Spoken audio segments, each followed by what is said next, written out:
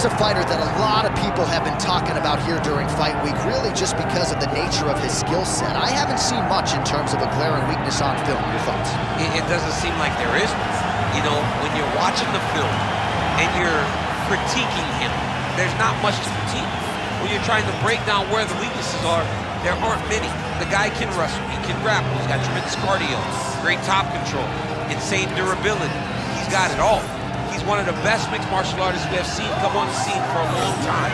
But he's got to continue to prove it if he wants to stay where he is right now in the UFC. And perhaps his greatest asset, at least thus far, has been his instinctual nature in the octagon, right? Just knowing which skill to employ at the right time, and certainly he's got essentially every skill you would want in an MMA arsenal.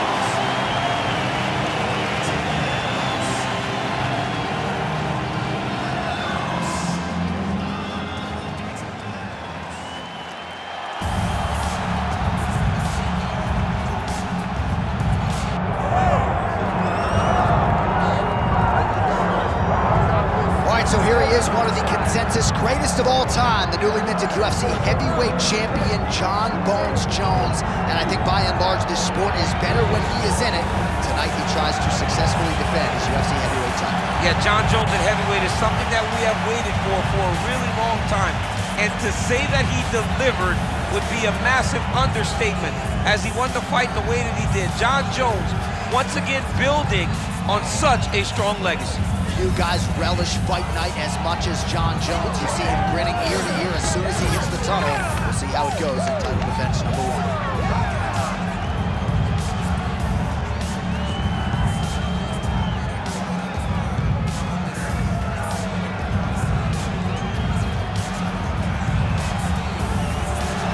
Jon Jones, one of the greatest of all time, has graced the octagon yet again. Johnny Bones is ready to fight.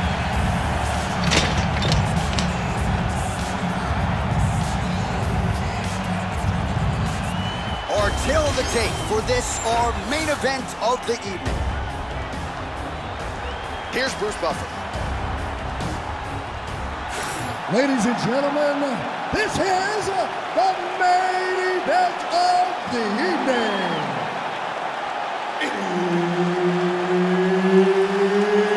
It's time! 5 rounds in the UFC heavyweight division. Introducing first, fighting out of the blue corner, Tom Aspinall!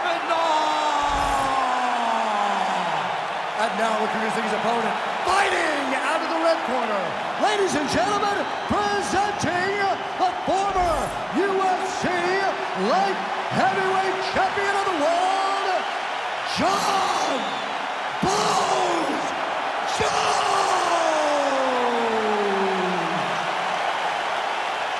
Herb Dean, our referee for this one. Ready. Good. Right, early round action here. Perhaps Tom Aspinall could win this fight if it was just a kickboxing match, but he has got a decided grappling advantage, and most people believe eventually if this fight hits the floor in transition, Tom Aspinall will be able to find a submission. All right, no surprise to see Johnny Bones Jones open with some of those long-range weapons and finding some early success in this one. That's exactly what he does. He throws the front kick to the leg, and he throws those lead kicks to the body. He's long, he's 6'4" for the weight class, and he has learned masterfully how to fight with his height and his range. All those long-range weapons are Jon Jones's calling card. Push kick there to the body. Well, these kicks to the body are really starting to pile up. Another one landed there by Aspinall.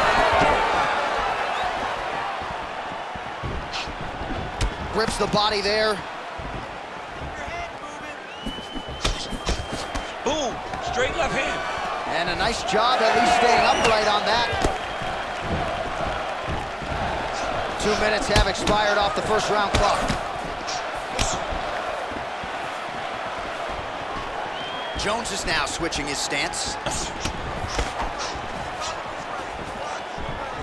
Oh, a huge block there. Nice connection there by Jon Jones, and he is fighting with a definite killer instinct here tonight. And you have to have it, because the target's always sure how he stayed upright. I mean, when you get hit with a shot like that, to stay standing shows and talks to your toughness. Oh, big head kick there. Huge kick lands again. He has to evade and stay at space. Oh, huge kick to the leg. Holding on to him here, not really doing too much, perhaps just looking to recover. Nice execution on the teep. All right, he engages in a single collar tie here. Oh, brilliant execution to land the roundhouse. Oh, he jumped guillotine right away. That guillotine is tight. Nice movement to avoid some of those strikes from the top.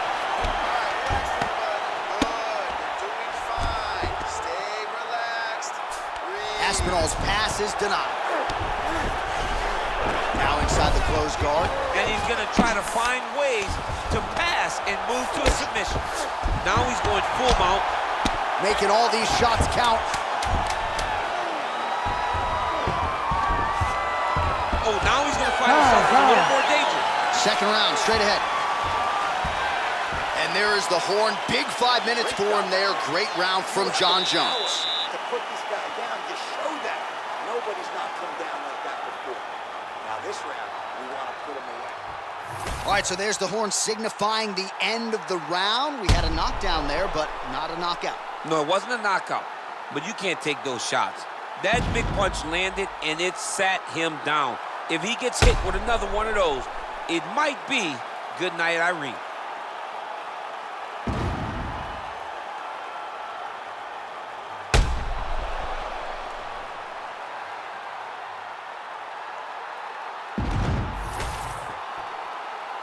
You ready to fight? Ready. All right, second round underway. Oh, beautiful lead kick is good there by Aspinall. Nice kick. Oh, he scored with that uppercut. Big knee there. Look at him chopping the wood. Oh, what a shot there on the inside. He's hurt now. He turned his entire body into that uppercut, and it landed exactly as he was hoping for. Boom! Big jab. Well, his opponent seemed to be stunned to a significant extent, but was able to recover, and it's almost like he let him off the hook. Kind of let him off the hook. He needed to really put his foot on the gas to try to find that finish. Oh, watch guillotine here. It's tight. Oh, he got out. How good is that? This guy is so aware. He never leaves anything long to allow for himself to get subbed. Can't get it. Good awareness by the defensive fighter. All right, he's got the full mount now. Is this one of the most dominant positions in MMA? Is that fair to say? It's a very dominant position. It's one of the most ideal positions you can get to, especially if you are fighting someone that doesn't truly understand that they're not in as much danger as they are, because it's dangerous, but there are a lot of outs, and if a person isn't very understanding of that, then you can really, really put some damage on them. Oh, trying to pass here, but Dikembe Mutombo style, he gets denied. Blocked! Great job blocking that pass by the bottom fighter. And now he's got the back. Great job not only reversing the position, but getting to your dominant position. Well, not a guy you want on top of you. Ground and pound strikes piling up here. Good work by Aspinall. He passes to half guard. There it is. Now he's going to mount.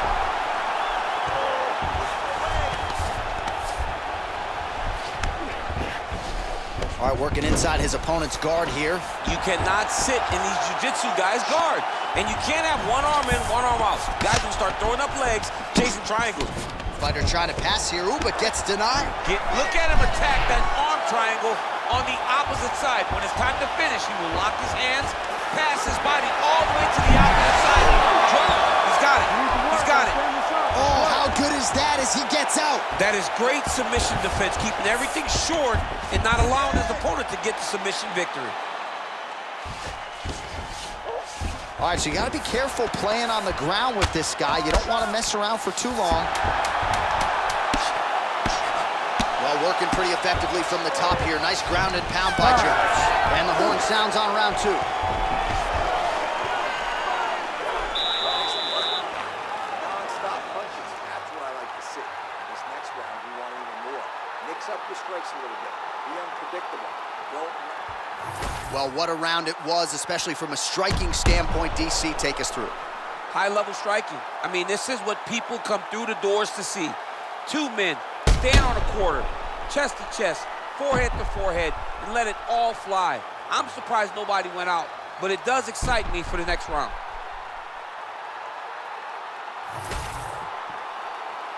You ready?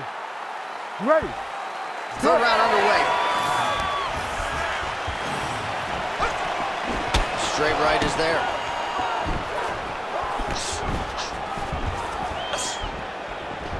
Oh, nice straight there by Jones. Well, you didn't see a lot of the body work from him in the earlier rounds, but he's certainly getting after it here. Big shot to the body connects there. We'll see if he can follow it up. He's going guillotine. Looks like he's countering here with maybe a Von Flu. He's got the side mount. And now all of a sudden, oh, he got out. Let's work. I'm going to stand this up. Man, look at that damage on the right side of his body. Starting to really bruise now. Lands with the ground and pound. Oh, his ground and pound is on full display here tonight. Jones is in half guard. Inside the closed guard now. I mean, he went right into his full guard. What does he do to try to advance himself to give him more of an advantage on the mat? Oh, how about the speed on that reversal there? I mean, I know you can get out of some bad spots, but not with that type of speed. You cannot allow him to get leverage on the bottom. What a sweep. He's got to start to get to the get-up process. Because everybody talks like you just get up, you don't. It's a process, right? You get to the underhook, you build to the elbow, then you start to gain height to get back to your feet.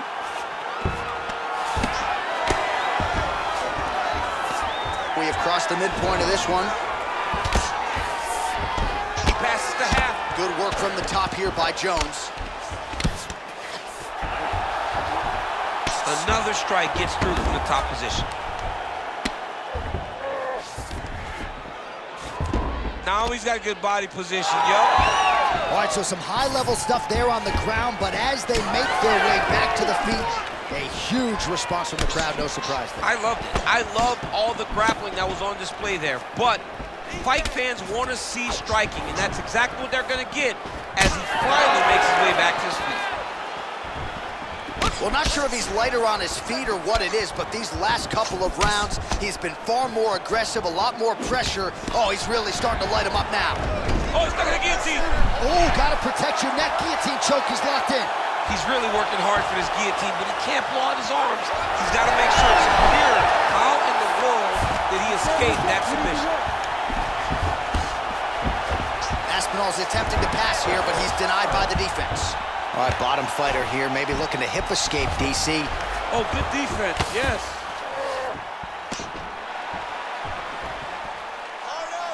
15 seconds. Getting them out here. Not there yet, but might get the submission here shortly. And that'll do it. 15 minutes in the books. Hey, stop.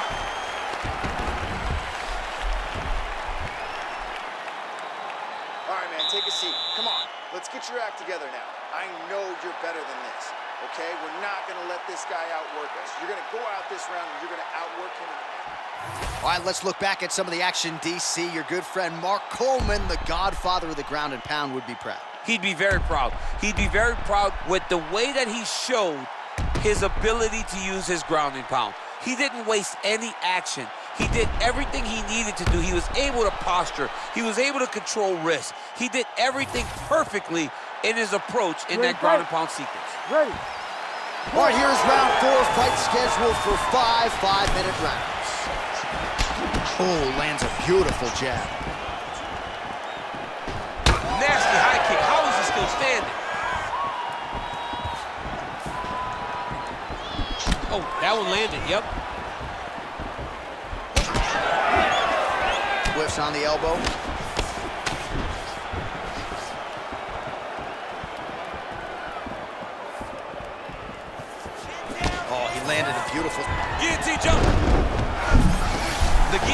like it's locked in. Right now, he's got to be patient. Oh, great submission defense. Oh, he's got to be careful there, yep.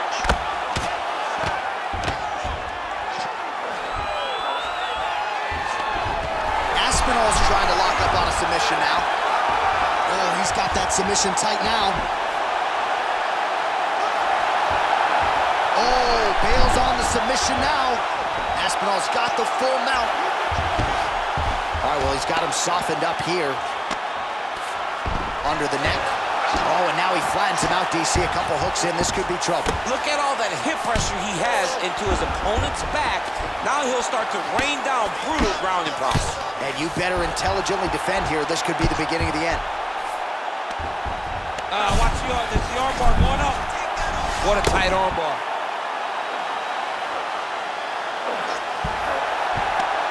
Had the submission in very tight, but as it started to slip, he went right back to the dominant position. Work, come on, I'll stand you up, it's work. Just over 2 minutes to go.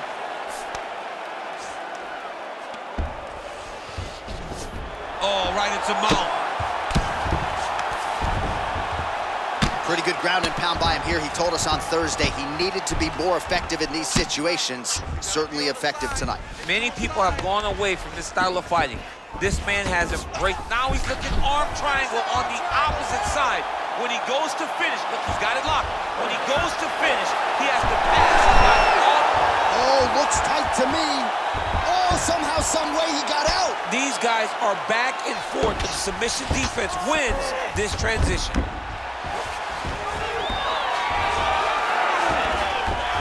And busy as he looks to improve position here.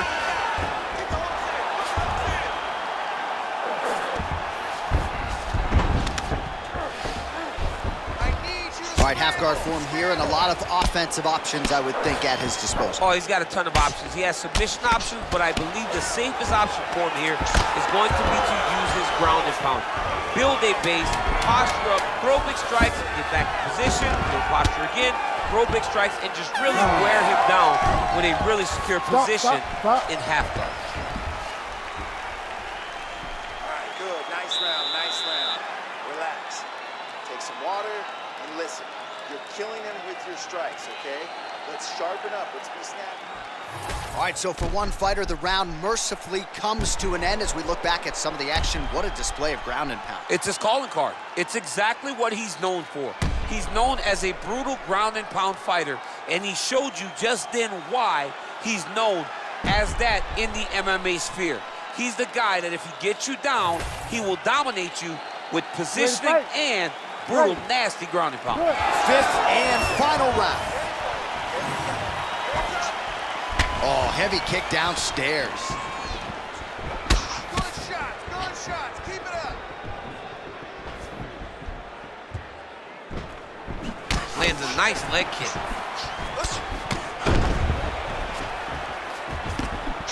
Decent right hook attempt, but it's no good. Hands up, use your footwork now.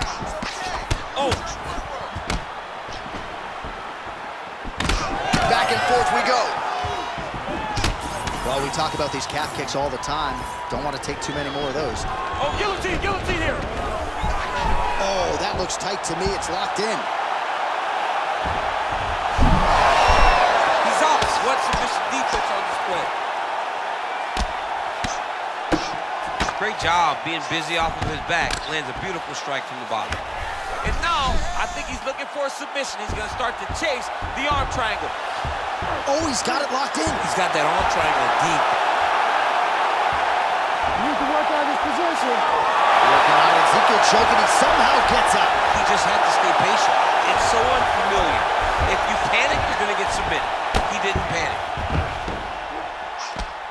Postures up and lands a brutal strike to the head. He does everything so well, and he's so calm. He's so calm in the face of such a big spot. Aspinall's right back to the full mount. Print the shirts, ground and pound. Working for the submission once again. He's fighting. He wants this very bad. Ooh, that looks tight. Looks like it's getting tight. Oh, so now he bails on the submission. He bailed, and rightfully so. You keep the dominant position. Great job. Very smart fighter we got there. All these actions, though, these big actions got to wear on the gas tank of both guys.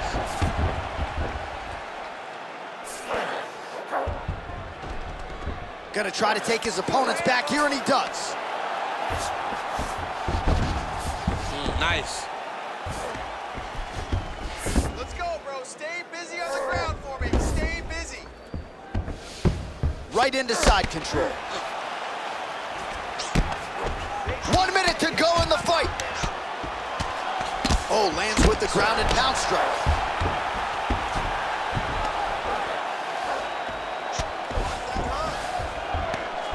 All right, he's got him in the north-south position now, DC. We'll see if the crowd can be mature about this. Yes, they have to be mature about the he's stepping over the head here. Oh, he's got the Kimura position locked in now. Great job maintaining position there. You never want to lose position to chase a submission.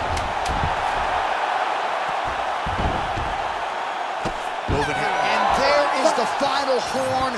What a 25-minute affair tonight. We're going to the scorecards.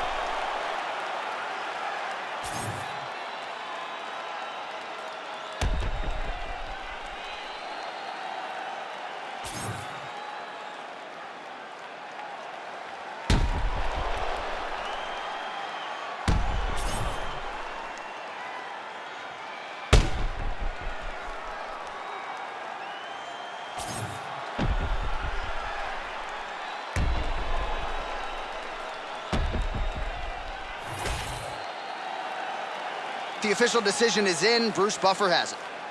Ladies and gentlemen, after 5 rounds, we go to the judges' scorecards for a decision. For the winner by majority decision, Aspinall!